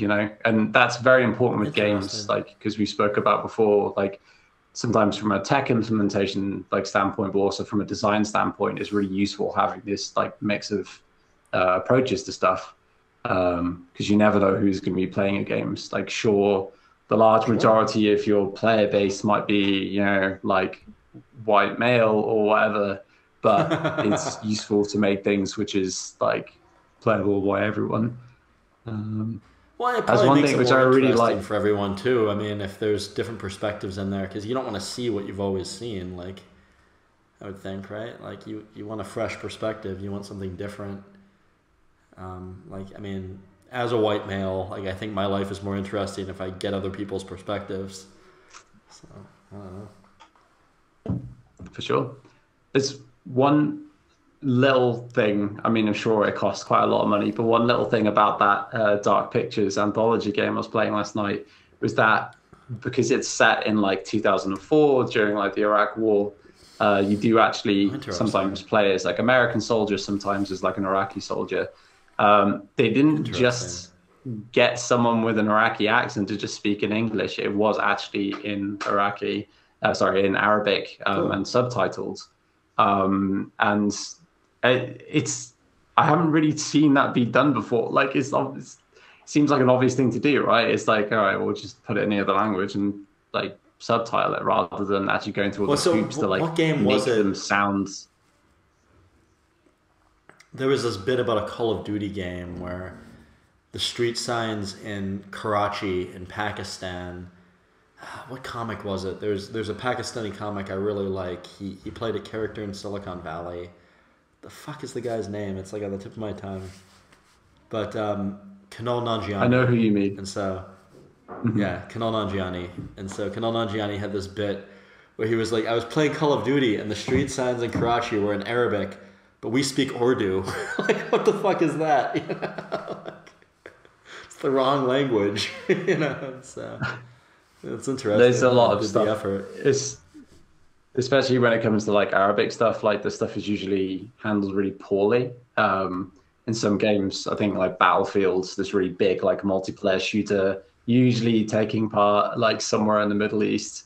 The word for hotel, they got the letters completely in the wrong order. They just got that it was meant to be right to left, not left to right. So it's just like, all right, we'll just translate the letters and then just chuck that in the game. And that's funny. You know, why even bother at all if you're gonna half-ass it? I was at a restaurant last night. I was getting a euro after drinking heavily last night. So I was at a euro and souvlaki joint, and they had something where I think they misspelled the word sandwich. Like it was like sandwich or like something totally different, but like it kind of approximately sounded like the word. I knew what they meant, and so it was kind of funny. I mean, it's easy to find it funny, right? from my perspective, but that's what I noticed. Sorry if that's I don't mean to be missing the point. No, not at all. But it's that's one of the things is like when you speak English, going to a lot of places, that's usually one of the languages they'll always try and support in some way. Yeah, I mean, it depends on the place, but for the most part, you're right. Yeah.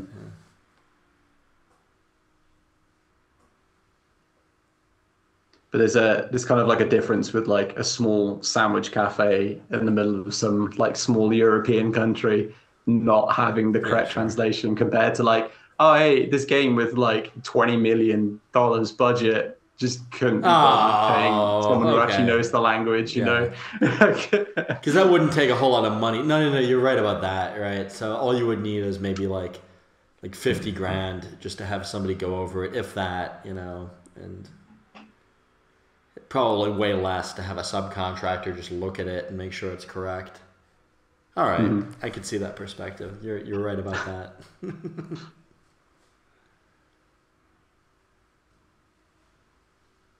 Yeah, I agree with you. I'm on your side now.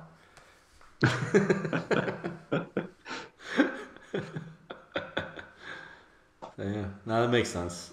So yeah, it is cool that the game actually took the effort to get it right. Yeah. It made that particular character, Salim, who I was playing as, it made him feel so much more of a character. Like they felt a lot more human. To be honest, that was the one character I wanted to get to survive to the end, because a lot of the other like American characters were all proper like hoorah, like, you know, we'll just shoot our way through this problem. I attached myself to Salim as like he's going to be the one who makes it. He's got a son, and he's going to get back to his son. That's awesome. Yeah, that sounds like very interestingly written. So it was like a gay dude in Iraq during the war? Oh, so Salim has, well, so the first time you introduced this character, Salim, is when he's like just got back from a shift. He's in the military in Iraq. And he basically gets back home and then sees that his son isn't there. And then a few things happen, and it's basically like alluded to that, like, oh, I think I've just found out that my son is gay. And then immediately he's like brought out of that situation because his commanding officer or whatever is like, hey, we got to go fight some Americans. So it didn't really get like explored or resolved in that first scene. But then throughout the game, you can kind of like, especially when you're in situations where it feels like you're going to die from a bunch of monsters or other peril, sometimes you can choose the option to like open up to other people about it. Yeah, no, for sure. And it's kind of your choice whether you're like standoffish to other characters or if you're like, interesting. You know, if someone catches you looking at like a picture, you can be like open up about what you're going through, and it's like let's make sure you get back home. Like, come on. How do you feel as a player? Like, I mean, that's interesting because, you know, obviously you're not that character, but I feel like, you know, you must develop some kind of empathy through playing the game. Like, how does that? What perspective does that put you in, as the person playing through it? It's a mixed bag, I think, because it kind of depends on the characters. Like Salim is like a super grounded character, and that he's a guy who, at least from the way that I played him, he's a guy who was like a reluctant soldier. He didn't really want to be part of the war. He just wanted to get home alive at the end of the day. Whereas like some of the American characters we're playing as, we ended up just making them like full on just ridiculous caricatures where just like there was like very little like actual like human behavior going on with them. They were all just full on just like, I'll just like shoot this problem away and I'll punch this guy and then I'll die to this monster. Like, okay, we're not paying attention to you anyway. We only care about Salim. Yeah. It's all about teaming up to fight the bigger evil kind of thing. Yeah.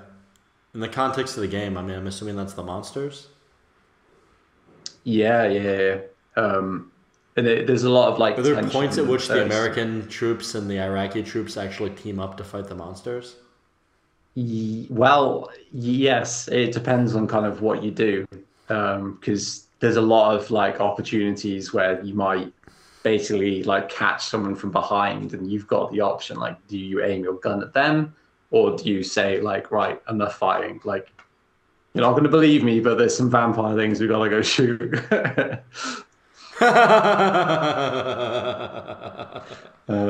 There's a lot of real like tension towards that, especially because like you as one player can be like, you know, I don't want to fight you, like I just want to make it back home.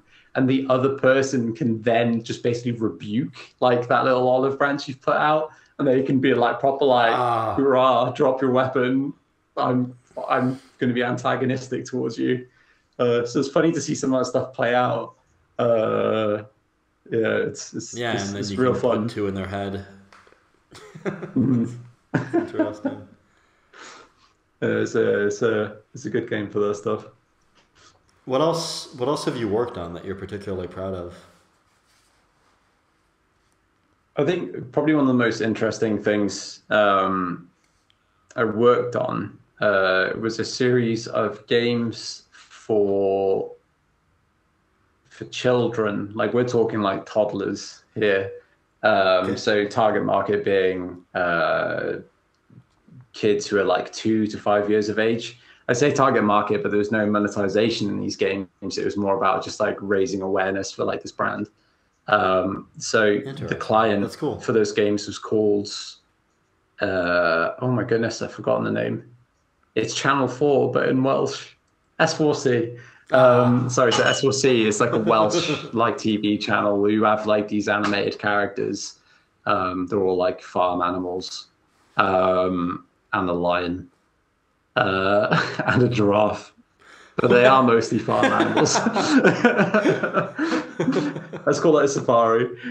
Cool. But making games for toddlers who are watching a Welsh show, so you kind of end up using no language at all. So much of what you have to communicate is just done through like images, basically. It's almost like very kind of like hieroglyphic. You've got to show like very obvious things with like hands. Here's what you got to do, like to interact with the game on your mobile and stuff. That was probably the most interesting thing to work on, because you've got to like, you can't just make something that's cool. You've got to make something which is like very, very accessible, and a way which can be like described visually, not just through a whole bunch of text. Because an adult's going to sit through and like, you know, maybe give you a couple of minutes Be interested of their and want time to understand it. have their kids sit there. So one of the interesting things did one of the games, it was literally like a block building game. So if you imagine like wooden toy blocks, very like stereotypical kids toy, trying to do more advanced stuff behind the scenes to accommodate for the random stuff which a kid is going to do is actually like quite a big technical challenge, because you've got to like interpret like all the stuff which someone who's like 3 is going to do. They're going to try, because kids like pick up, especially now if they're using like digital technology from a young age, they'll like pick up things you can do in some apps, like maybe they've messed around on Google Maps or just some other random game they've played, like, oh, pinch zooming is a thing. And they won't know that like pinch zooming is something which someone has deliberately added to the game or to whatever app they're using. They might just expect it to work. Like, you know, you can't explain to a kid, Interesting. actually, that exists as an input within this game or this app, but not this other one. Takes quite a bit of development effort. Yeah. Why didn't you read the patch notes, you 3-year-old child? So you've got to like really like actually get kids to play it, see how essentially they break it. How did you get kids involved in the development process? Like, whose kids were playing it? Like, that seems like a challenging thing to do. So that company I was working with, Clothcat, they were attached to an animation. Sorry, I worked for Thud Media, and they were a sister studio to this animation company called Clothcat, which is quite large, at least for like a Welsh company. You know, with like 50 employees at that animation company, there's enough kids to go around that you can test stuff. So you based in Wales. Employees' kids. That's how you did it, basically. Yeah. Well, I mean, it's more like they get free babysitting. Take this home, let your kids play with it, you know, like whatever. You know, I mean, that's normal. So like I've worked for companies that do similar things, not with kids necessarily, but like, you know, we want to know, you know, what type of people we're looking for to work in this role. Who do you want to work with? You know, it's just like, you just ask your people, you know, you're like, what you got? Like, I need some input here. For sure. And it's not just like limited to games for kids as well. Like you get that a lot with games which are for a adult market. Sometimes it's useful to just like show something to someone who doesn't play games a whole bunch, because it really like takes off like the blinkers then of like, hey, why can't I do this thing? It's like, oh yeah, whoops, I've been looking at this like so closely for so long that it was obvious to me. But to someone else, we need like a little bit more like ease of use added. So when we tried to introduce that, forgive me for going back to this example because it's really all I've got and that's adjacent. But when we tried to let people drive our robots over the internet, there was one woman in particular, maybe a few other people actually, that tried to. No, I remember this one lady was trying to use the joystick like a steering wheel. So she was like twisting around the perimeter of the joystick area on the screen. And the robot was doing behavior that didn't really make sense. And we couldn't, or like, I'm sorry, I don't mean to be rude, but what are you doing? You know, and she goes, oh, I'm trying to steer it. You know, I'm like, oh, I get it now. You know, it's my bad. I should have explained how the controls work better. You know, and then you're like, okay, I'm kind of the asshole here. Like, I need to make this more accessible.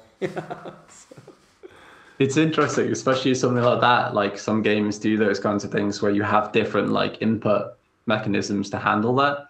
Because like you first see it, and yeah, I get what you're saying. You're like, what are you doing? Obviously, you just point in that direction you want to go, and it's like, well, no, but on a car, yeah, you do. You turn the steering wheel. Why would it not be the same as that? It's interesting to kind of like have that pop up, and you suddenly realize we've got a whole bunch more work we've got to do because we oversimplified this when we were working on it. Yeah, no, it's interesting how, you know, mass appeal can sometimes be like very, very complicated to achieve. I guess, you've only been doing this for like about 3 years now, right? You said, which is incredible, by the way, that you've done the amount of stuff that you've just stated over that amount of time. It's been about, so what year is it now? I have to ask that every day. 2021. It's been but 2020 doesn't 5 years, count, so then. subtract 1. So it's been 4 years. It's been 5 years since I started doing like just exclusively like programming work for games. You're going to be a person to watch, I think. Like the fact that you've achieved that much over that amount of time. It's been a weird one getting into games because there's a lot of games courses specifically at university now, like very, very focused courses. But strangely, when you get to the end of them, most of the time people aren't like equipped to actually work on games.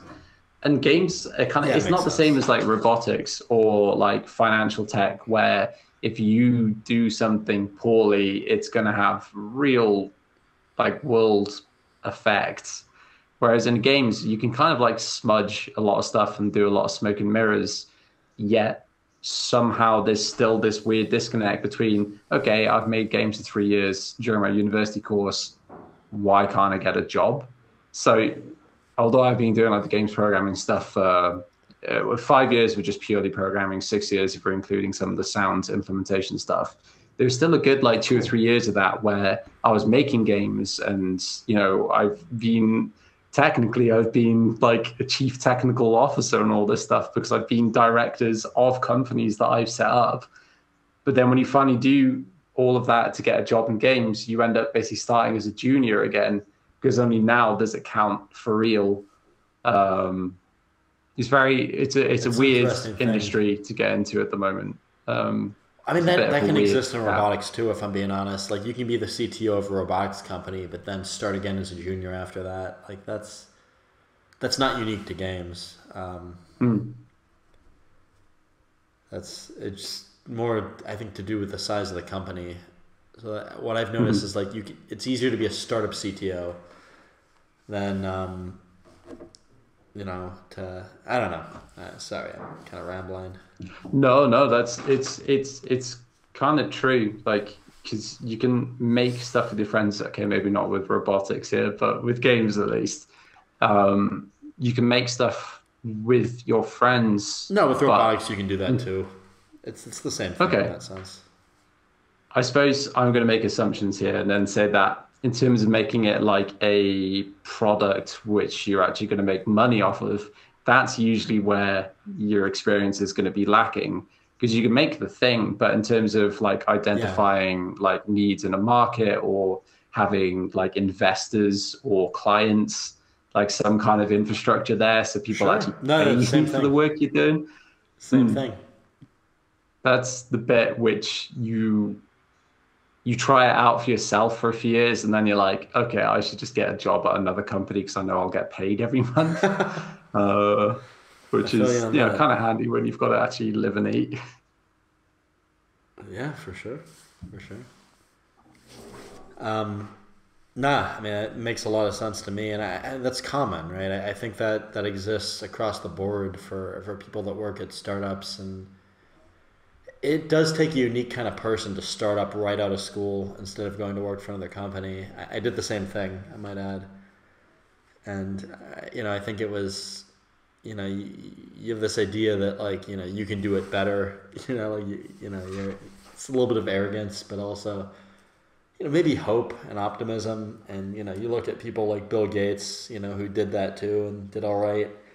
Like, well, if Bill Gates can do it. So, it's kind of crazy like doing that stuff, because usually you start off by like figuring out what's the minimum amount of money I need to make for me to like just not die, which is like kind of not what work should be like. You shouldn't be like, okay, if ramen costs 60 cents for one packet, in theory, how many cents do I need to make in a month to live?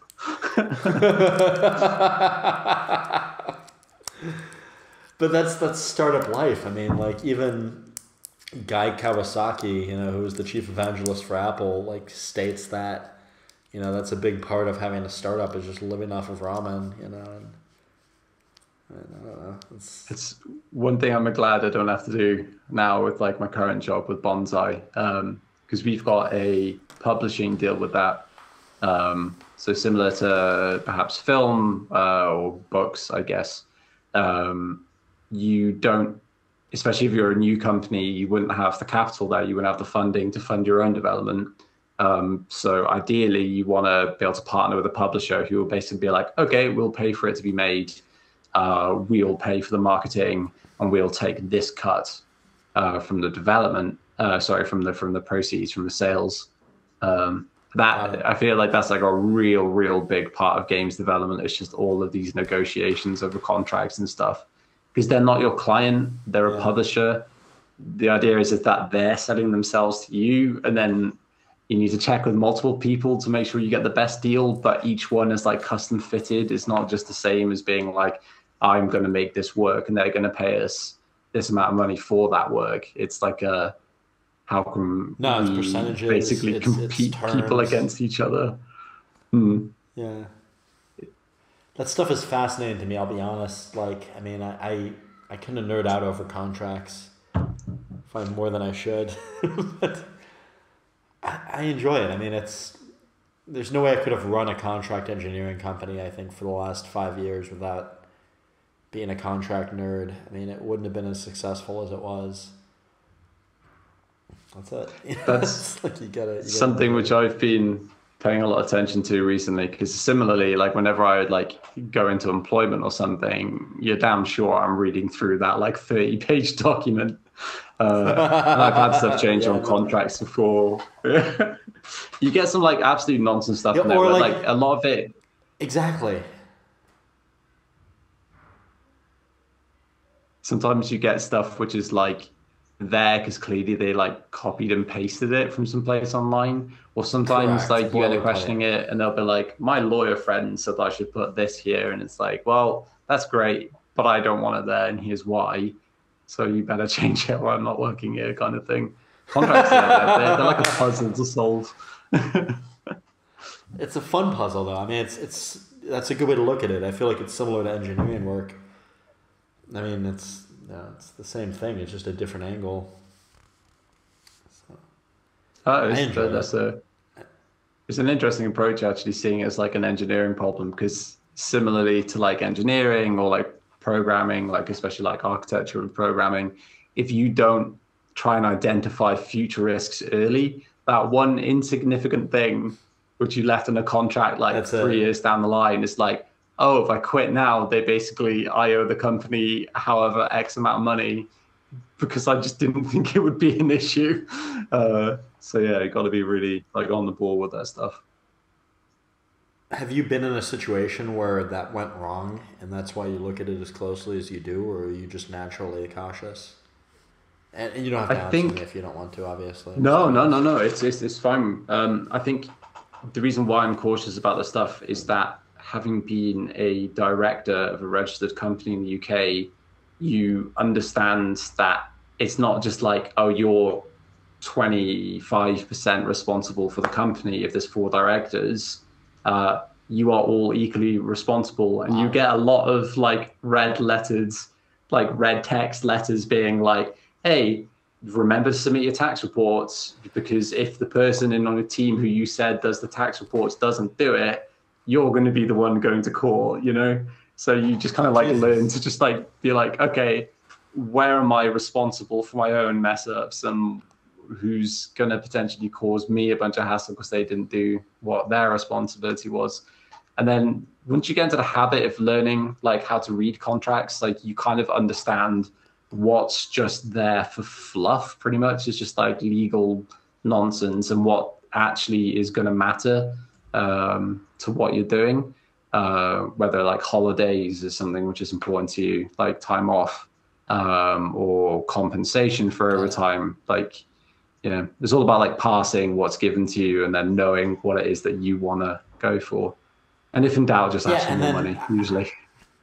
For sure. And I feel like there's a lot of times there's a disconnect too between, not a lot of times, I should say, but sometimes there's a disconnect between what the contract actually means and what you've negotiated in good faith with the party you're sitting across from.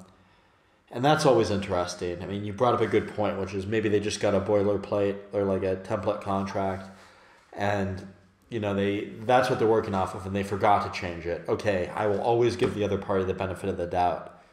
But then sometimes you get in this weird deadlock where it's like, why are we fighting over this? This seems pretty trivial.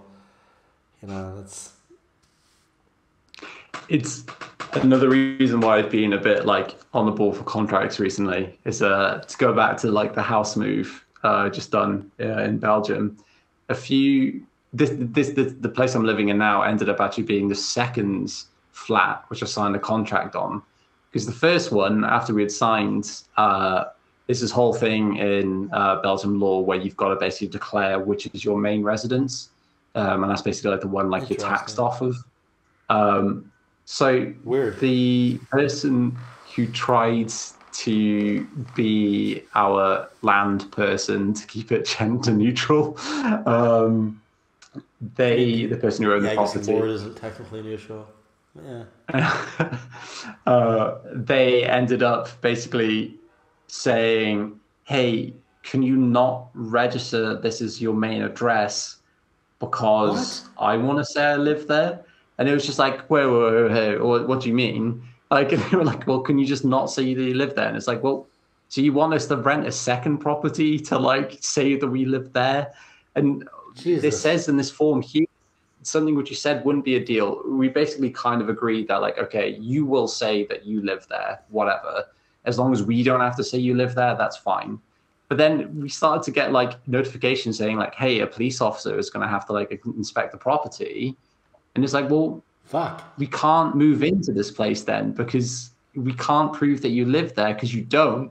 And they're like, oh, it's fine, just like leave your address in this other room. And it's like, this is ridiculous. And this person had like just recently like had a new child in their family. And I at a certain point, I was just like, this is nonsense. I'm not like, entertaining this person anymore. So I was just straight up just like, right, how much money are you saving with taxes? And they were just like, okay, it's for like 25,000 euros or something. And it's just like, that might not seem like a big deal to you, but I kind of like, it's in like, hey, it's for a lot of money. So it would be really great if you could do this for me.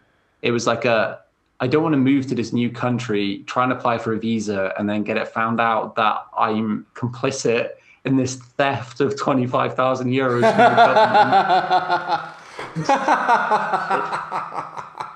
And their solution was to like, so we had the contract which said, hey, you have to say that this person lives here, which you can't do that with contract. You can't put illegal stuff in a contract. Yeah, of course. It doesn't work like that. Total horseshit. Yeah. You can't claim someone's firstborn child in a contract, That's like when I have somebody sign a non-disclosure agreement. And they're like, well, any secret you want to keep with me. I'm like, no. It's a non-disclosure agreement. It pertains to business secrets only. It's like, I can't, if I tell you like something confidential about myself, that doesn't count. It's only business stuff. So like, no, you have to, it's a different conversation. And so like, that's always absolutely interesting to try to work that out with people. Yeah. I feel like when it comes to property stuff as well, like if you're in a position of owning like multiple properties anyway, like it's not quite the same as when you're like, oh, I'm trying to rent a place and I'll be homeless if this doesn't work out. But yeah, this person's solution to stuff was to like have the original illegal contract, which had an illegal clause in it saying that we'd lie that she lived there. They live there. Whoops. And then another contract, which would be a fake contract that we'd supply to the Belgian government to show that it was just us living there. No. And then a third contract stating that the second contract was legally invalid, despite it being the only one which is legally valid. And it was just like, this is ridiculous. Like, correct. If the government saw it, that's fucking bizarre. Yeah. That's not what you want to be doing when you're like trying to apply for a visa. Is like, oh yeah, do you mind just? Or like, if you're trying to just live your life at all and not get fucked with by the government and just try to You know, like, I mean, one of my good friends said to me, that did some pretty powerful stuff in industry. There's nothing wrong with paying taxes, because if you're paying taxes, that means you're earning a profit. So like, obviously everybody wants to pay less taxes, myself included. But at the same time, if you're paying taxes, you are earning a profit. So, Yeah, maybe, that's something which is taxed. More important, I think, to focus on profitability of your business than to focus on tax dodging. I mean, if you're going to prioritize, so, I don't know. Because taxes are a percentage, aren't they? Whereas like income is like unlimited, depending on and how if you're supplying spending the so product. much time trying to circumvent taxes that you're not making money, it doesn't matter how much you circumvent taxes because you're not making money. Hey, Or, I you're putting paid yourself 0% on my $100 of income. Like, great, but you made $100. Or the other thing is, like, if you're doing something so sketchy, like this person that you mentioned sounds like they were, that you're putting yourself at risk, of arrest, of, all sorts of shit. Like, what are you doing? Like, how much stress are you adding to your life versus if you just paid the money and moved on? 30,000 euros is a lot of money. I mean, that's... Yeah. It's a lot of money, and then it's also like, is it also worth it to like go through all of that stress? Like, surely you want to just not have that weight to hanging cause over another you. set of renters to go through that stress as well. And so now you've got their stress, you've got your stress, you've got the real risk of getting busted. I mean, you've got illegal contracts, 2 of them, for one legal contract that you're stating isn't legal with another contract that you'd never be able to enforce. But you're trying to scare those people into, because that's all that is a scare tactic for somebody that's not as smart as you.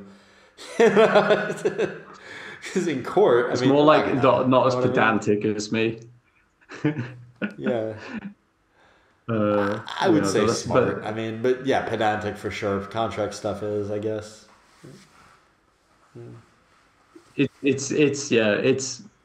But that's those are kind of experiences, of the reasons why I read through contracts, is because you notice those little changes and things where it's like, that leaves this open to a risk in like a year from now, and I don't want to be dealing with that in a year from now, so let's change it. I had one where somebody wanted my company to sign an intellectual property assignment agreement before we'd been paid. So it was like, everything you invent belongs to us. I'm like, hold on. We invent things on behalf of multiple clients. You mean to tell me that our other clients' work is yours? Like, go fuck yourself. No. It's not how it works. And they got mad when I wouldn't sign this on behalf of my company, and I was like, I can't. That would be screwing over my company. I can't do that. I have a responsibility, and it's at this point not to sign your contract. Absolutely. It's, contracts they're fun. They're fun. Honestly, as scary as the stuff can be, like, you have to just have a bit of confidence with them, because, if you don't properly read through it and understand what's going to go on, then you might not only screw up stuff for yourself, but for other people you work with, or for other people you pay, for example. But being able to have that meeting or a call with someone to be like, in clause 2, 3A, I've noticed that there's a bit of a discrepancy between what you want and what was communicated over the phone. Here are the legal articles as to why this needs to be changed. And it's just like, it feels badass, honestly. It's all just nonsense. Yeah, for sure. No, with you. But it's fun. You're right. No. It is enjoyable to be able to call out those clauses, and you're kind of showing off a little bit. You're like, I'm smart enough to understand what you're trying to pull here. I'm good enough at Googling that I was able to prove that this was incorrect. So my mother's a lawyer, and so I've got a lot of informal training on this sort of thing. And that's where a lot of it comes from. So you can look over my future contracts I get for employment. No, call me anytime. I mean, I don't know if I'd be very good at evaluating a Belgian contract because the U.S. precedent is different.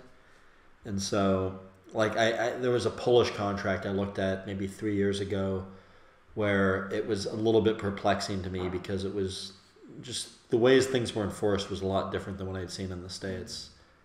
And so sometimes you'll see something that seems straightforward but isn't enforceable. I'm sure you've noticed that, like with the Belgian law thing. Mm-hmm. And, you know, but I'm sure the way it was worded seemed innocent enough, right? Where it's like, you know, this is what it is. And you're like, oh, well, that seems kind of weird, but all right, I guess. You know, and then you look it up, you're like, oh, shit. It's totally illegal. And so there was a Polish one I looked at where it was a non-disclosure agreement, and there was like a penalty of like so much money for every breach, which I never investigated far enough to figure out if it was enforceable or not, but it was very different than what we do in the States. Like in the States, it's like if you breach, we assess the damages of your breach, and then you get sued for that amount of money. But in Poland, it was like it's a flat fee every time we breach. You know, so it was an interesting way of doing it. Operational business costs at that point. How many breaches can we handle this year? All right, just cut corners on that thing. Yeah. Well, so, I mean, you see very famous examples of that I probably shouldn't get into because I've been involved with some of these companies, but you know, where like you endure a fee with like the Security and Exchange Commission or some other governmental organization, but that fee for your company is not very high, and so you can afford to pay the fee, so you just break the law. It's formalized bribing, basically. Yeah, more or less. Or just an ineffective penalty system. I mean, sometimes I think is what it comes down to is, you know, it's, you know, these fees aren't really set up with a, you know, a reference to reality or to what the companies are going through, or every case is different. I mean, for some companies that might be bankruptcy, for other companies that might be worth paying in order to be able to continue to break the law, you know, so it just depends. America, land of the free. Home of the brave. Yeah, but I mean, I think it's like that everywhere, right? I don't think that's just America. I think I just know American examples because I've conducted American business for a while. In the UK, a real issue we've been dealing with for the last couple of years, and especially during the pandemic, is a lot of like huge amounts of government funding being raised to like develop apps for like coronavirus stuff, or to provide other services related to that, or perhaps related to like the economic fallout and stuff. And then it's always like, oh yeah, and by the way, they didn't go through the correct process of getting people to bid for it. They just straight up just like gave it to their mate who runs their own company. Oh, whoops! Oh, yeah. We gave him like £50 million to like do this like tiny little job. Like, great, cool.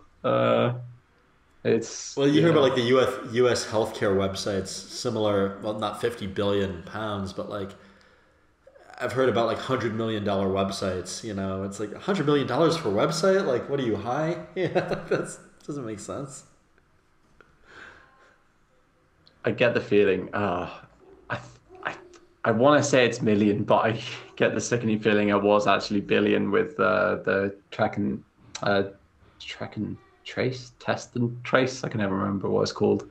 Whatever app we used in the UK ended up, I think, basically being like one of the most expensive apps developed just ever, at least in the UK. Probably the most expensive. Phenomenal amount of money, and it was super basic. It literally just like checks with Bluetooth. Have you walked past someone with a phone? Yeah. Did that person then get a positive test? Yeah. Send them a text, you know? And they charged like just, a stupid amount of money to make that thing.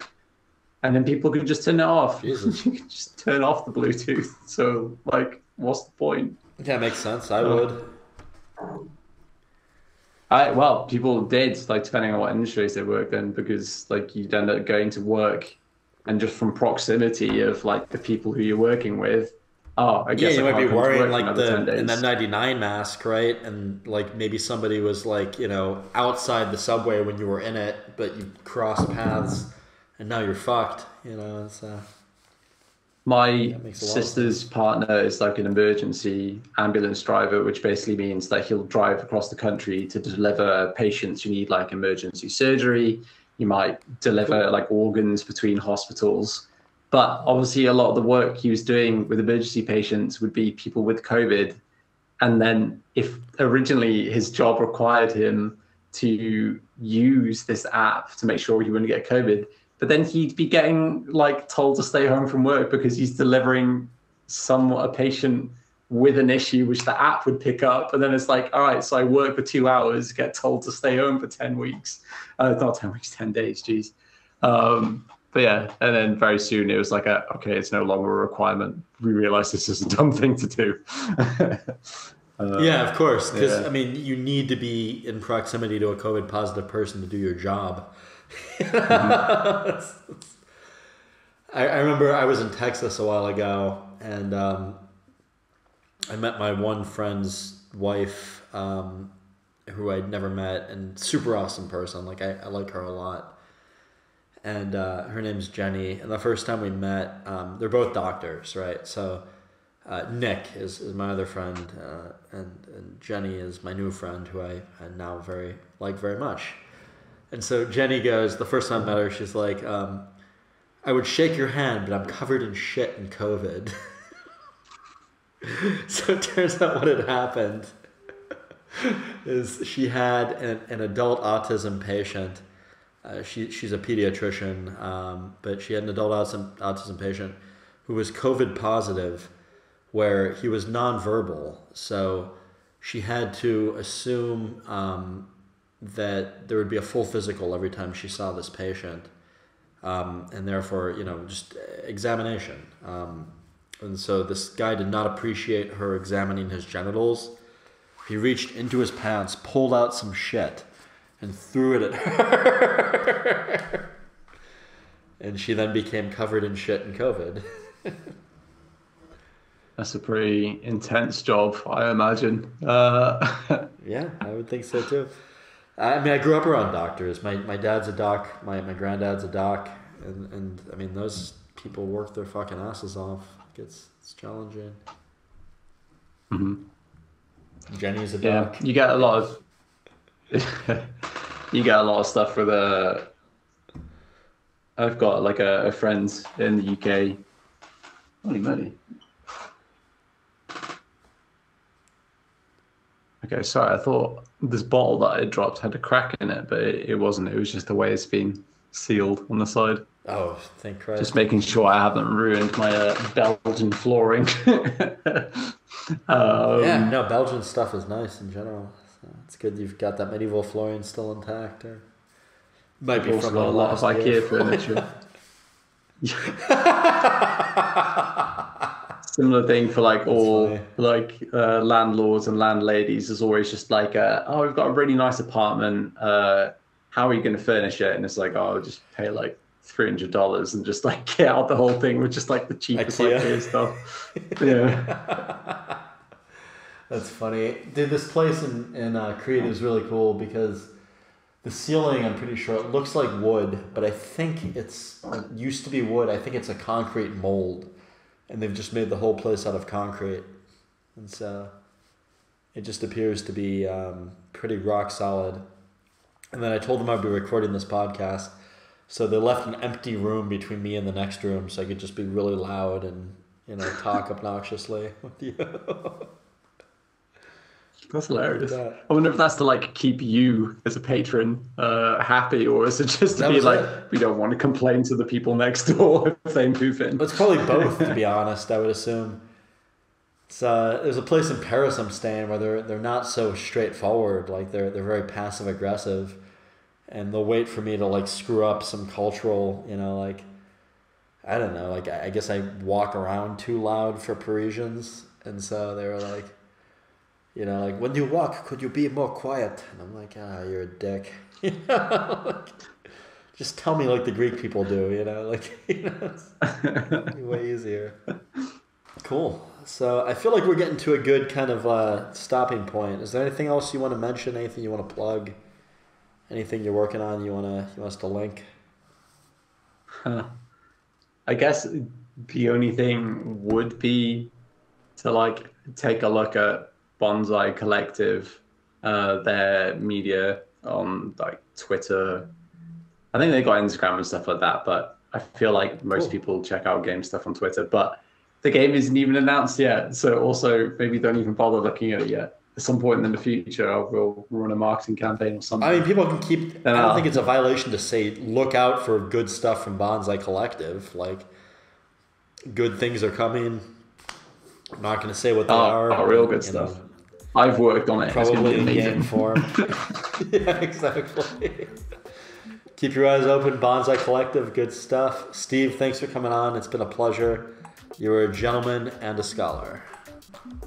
If you've stuck around this long and you like what you've heard, please give us a like and smash that subscribe button, or smash that like button and give us a subscribe. We're always looking for new and interesting people to have on the show. If you know anyone good, send an email to podcast@ska.solutions or leave a comment below. Thanks again for listening, and please come to the next one.